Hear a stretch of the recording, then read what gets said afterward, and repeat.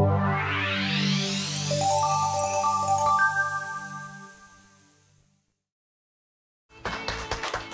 are back with best-selling author and Real Housewife of Beverly Hills, Taylor Armstrong. And so I cannot tell you what it means to me to see you here smiling. When I first saw you, I said it's so good to see. 2011 was not a good year for you at all. Actually, the year came to a head.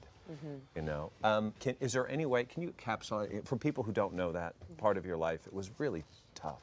It was tough. I was a victim of domestic violence for almost 6 years and finally found the courage to file for divorce. Wish I would have done it sooner, but I had an orbital floor fracture from being punched and had to have reconstructive surgery. I have a titanium implant underneath this eye. And for me, that was the last straw. Unfortunately, I shouldn't have waited that long, but I filed for divorce and then had the surgery, and a couple months later, I found my former husband hanging. In your home? You found him in the house? I had asked him to leave the house, so he had moved into another house, and I went looking for him because we were supposed to have a meeting regarding our divorce, and he didn't show up for the meeting, and I just got this really sickening feeling, and as the hours went on, I finally went looking for him.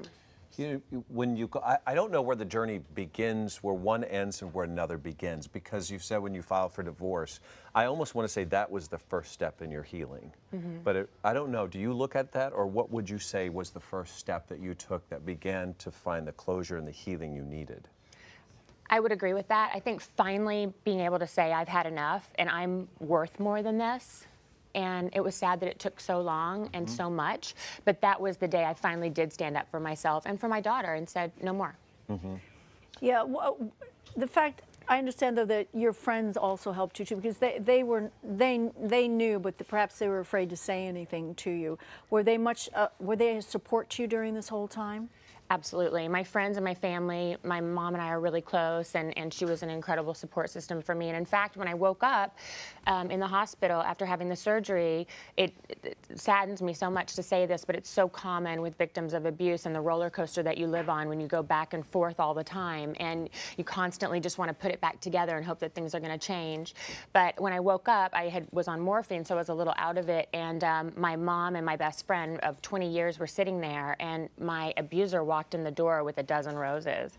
And in that moment, some very sick part of me wanted him to literally crawl in bed with me and hold me in that moment.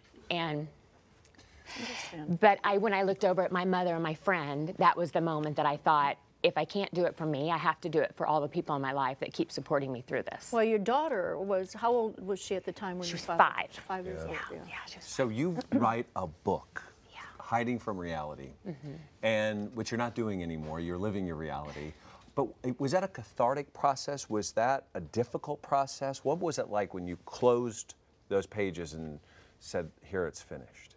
I actually thought it would be more cathartic than it was. I think it's cathartic now, but in the moment, it's kind of a funny story, but I was in Vail, Colorado. I had left to get away because the press was insane. There were paparazzi at our house. I couldn't take my daughter anywhere without people hassling us, and so I went to Vail, Colorado to finish my book, and I would ski in the day and then just work on it at night. And I was in an Italian restaurant, and John at the time was helping me, my husband was helping me with some business affairs, and I was editing and he was editing, and we had to get it to Simon & Schuster by your computer? Yeah, we had 2 computers, and we're in this Italian restaurant, and you had a deadline too. I had a deadline at midnight, New York time, so we were really rushing, and it was like literally right before that time, and I push send, I shut my computer, and I just burst into tears, like the kind where you can't catch your breath and your face is red and you're just sobbing, and I'm in the middle of a restaurant. So I got up and went into the stall, and I was just really crying, and I couldn't calm myself down. I wanted to just kind of hang out in the restroom until I could get it together. And then all of a sudden I heard, can I get a picture with you?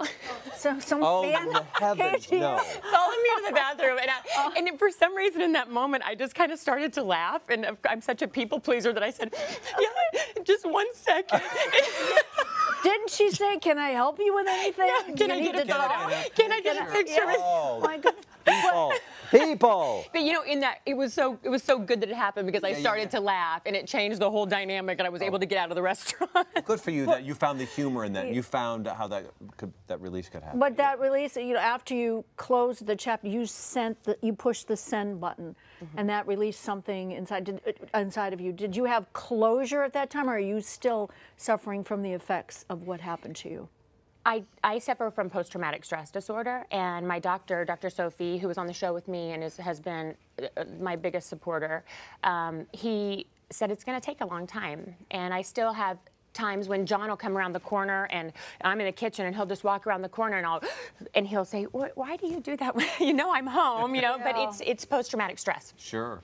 Well, how does your daughter, how has she gone through this? Because you had your journey that you go through, but you're also a beacon of light for her, but yet you don't want to shine too much light. Or was she aware of everything that was happening? Unfortunately, children are more perceptive than we believe that they are, good and bad. But for me, I didn't think that she knew much of what was happening. I thought because I had a live-in nanny, you know, by the grace of God, I was fortunate enough to have that. Many people who are being abused, their kids are exposed to it all the time. Sure. But my nanny could sense when something was going to go wrong, and she would immediately take Kennedy.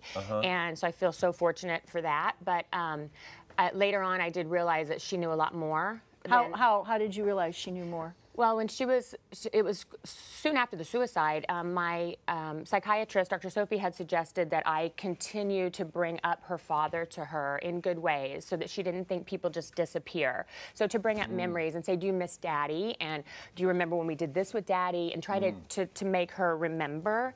And so we were in the car on the way to school, and she's in her little car seat, and I was saying, "Do you miss Daddy?" And she's like, "No, N-O." And then I said, "Well, do you remember when we were in Hawaii?" I was trying to bring up some memories for her.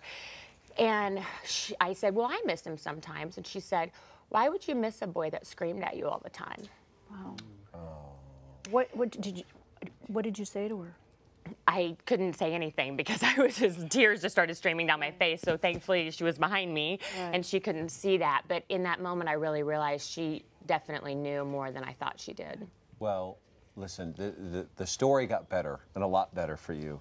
Love came along, John came along.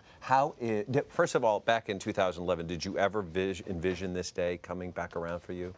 Never. I didn't believe that I would ever trust anyone. I mean, I make a joke about it now when I speak, but as my life was unfolding after everything happened, there was so much more because there was so much financial control in my relationship that I didn't know anything about really what was going on with our finances. There were lawsuits. There was all kinds of things. And I understand he didn't give you cash either. He knew where you were at all times. He had a wire on you. You weren't allowed to have money. You knew nothing about your finances at all. Nothing. I had no access to bank accounts. And so, of course, I had free spending because I had an American Express that he didn't care, but that way he could monitor everything I did. He knew if I was at Coffee Bean, he knew, you know, and wanted to know who I was with at all times. So, well, you're remarried. It's different for you this time, and what has brought, I think, some of the healing for you, from what I've gathered, is that you're helping others, and you're talking about red flags in relationships. What are some of those things that you want other women who may be down that road you travel to know? I think some of the first things are control, severe jealousy, a lot of criticism. You know, the further an abuser can drag you down, the easier it is for them to manipulate you and control you. So a lot of, your hair doesn't look good, your dress is too short, you laugh too loud, you laugh too much, you don't laugh enough. You know, it's just constant criticism, and there's not going to ever be an answer. So I kept changing who I was little by little, thinking that I would be able to avoid the outbursts. But the truth of the matter is I just became a shell of myself. And frankly, when I saw myself on the first season of Real Housewives, I didn't even like me. I was like, I don't even know who that girl is. Like, I just looked like a ghost of the girl that I used to be. You know, Taylor, you just said something beautiful. We know that you said to your husband when you agreed to marry him. What was that? Because that's important. We talked about change. I said, if you want to marry me, you have to love me exactly the way I am, because I changed so much for so long, and I'm just finding who I am again, and I can't change anymore. And I'm a Gemini, so there's 8 of me. So you got to pick which. You got to love all of us. All of them, yeah. I'm right here with you. Gemini 2. Gemini 2. Thank you. So happy for you.